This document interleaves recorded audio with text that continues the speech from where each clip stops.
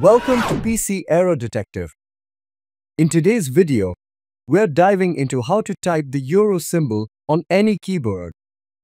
If you find this guide helpful, don't forget to subscribe to our channel for more tech tips and tutorials.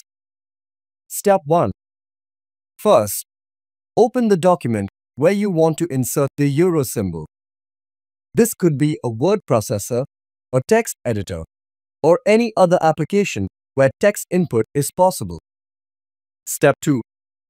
If you're using a US-based keyboard, you can type the euro symbol by pressing and holding the alternate key, then typing 0128 on the numeric keypad.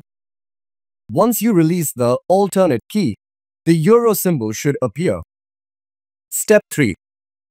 For those with a UK-based keyboard, the process is slightly different.